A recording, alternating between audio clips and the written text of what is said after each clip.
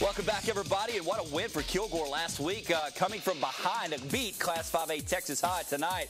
Gladewater Bears at the Jack, and this young lady right here says, I love my Gladewater Bears. Kilgore's Patrick Johnson is going to hand off to Malik Hamilton, and he does not like the Gladewater Bears, running like a maniac right there, getting inside the 5, and then Ja'Cory Smith, we know what he can do, gets it in for a 7-0 lead for Kilgore. This time, Patrick Johnson, ball back for Kilgore. Is going to go to the air, and he's going to find Ja'Cory on the little swing route right there. Good. Oh, Chris Toombs, I'm sorry. He gets the first down. Then, when all else fails, give it to JQ, and he finds the end zone. 14-0. Gladewater's got to get something going here. So Blake Guthrie, the signal caller, says, let's go right to a little bit of Marcelo Jackson, and Marcelo accelerating. Busted to the middle. Will Kilgore catch him? I think they will, but what a run by Marcelo right there. Then Guthrie going to give Marcelo a break and hand it off to Darnell McKnight.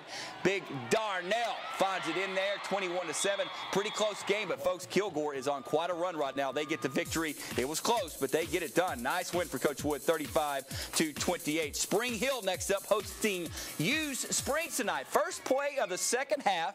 Hughes Springs defense swarms the Cameron Castleberry, the quarterback, but later in the third, after going down, Castleberry says, all right, let's get this thing going. He's going to have to scramble around here. It's a broken play, evading tacklers left and right. Cameron, can you get into that end zone? You betcha. 39-yard touchdown for the senior, but Hughes Springs would respond as running back Gabe Du Bois punches it in from a 4-yard touchdown.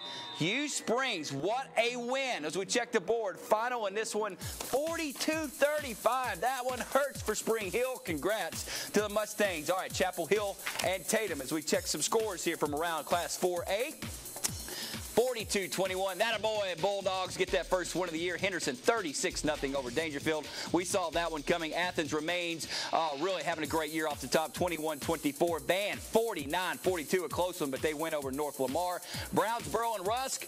How about the Bears? Big win. First one of the year, 47-33. Carthage and Gilmer play tomorrow night at Longview Lobo Stadium. Can't wait for that one. Canton pulls it out over Wills Point, 28-27. Rains over Sabine. Big win for them, 27-20 in that one. Mount Vernon falls victim to a pretty good Pittsburgh team, 54-0. And Palestine, not a good night. Kaufman wins 48-0. Coming up in a second, we will feature Bryson Bacon from Frankston.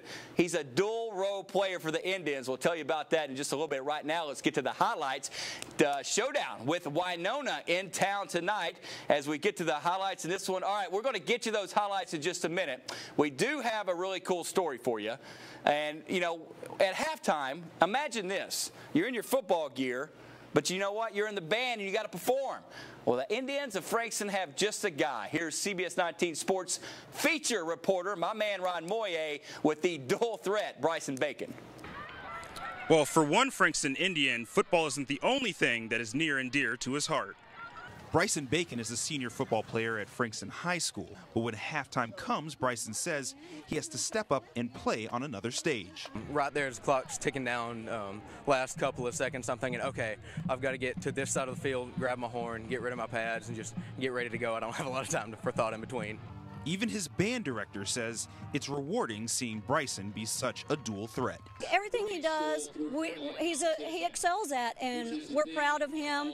We love it when we see him excel at more than one thing because he's one of ours. He's our member, and we support him in all activities. It's a real pride thing here at Frankston. For Bryson, splitting time between band and football has been rewarding. It's been an awesome opportunity. It's really taught me how to balance my activities and my scheduling and allow me to make sure I don't overwhelm myself with the two different activities. It goes to show you with a lot of determination and responsibility, you can produce something or someone special. In Frankston, Ryan Moy for the ETFinalScore.com football show. All right, Ryan, great job. Let's get to those Indians-Winona highlights early on in the ball game. How about T.J. Brumley, quarterback for the Indians, the southpaw up top to L.A. Bradford. Yeah, L.A. looking like he's Hollywood. Watch the move here. Woo! the spin. Another Winona guy tries to take him down. They marked him down at the 1. Come on, referees. Then it's our Week 2 American State Bank Player of the Week, Justice Bean, doing work right here. He didn't even get touched for the touchdown.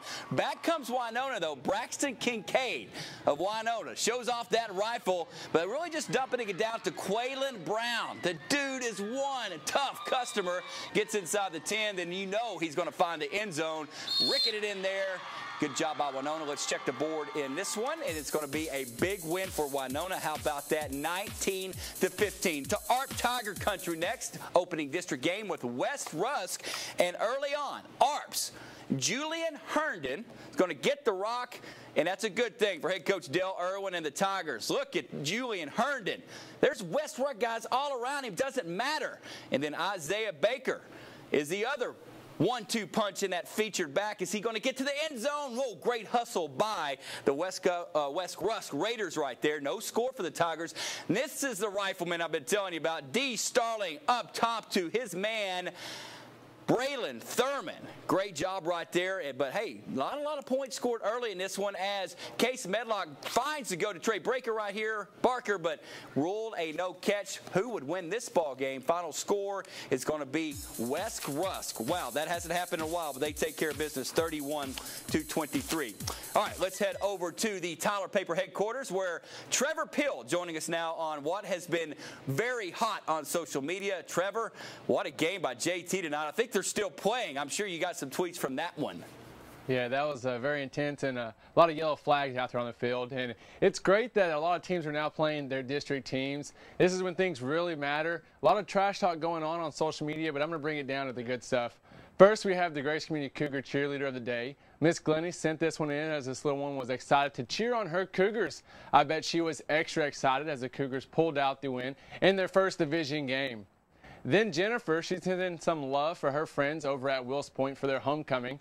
Checked them out lined up with their moms. She said they are tired and worn out. It was a great homecoming, but they are glad the week-long activities are over. And then over at Tatum, the football team was back in elementary school. I've seen this a lot this year, more than I have in the past. The varsity players from multiple schools are out in the drop-off zone, opening doors and assisting the younger kids that will soon fill their shoes, get out of the car and across the street safely. Players involved with the community never hurts. That's it for social media. Remember to send your fan photos to ET Final Score on Twitter and Facebook. Back to you, Eric. All right, thank you, Trevor. Always good to have the fans involved. Second break right now. More scores and highlights after this.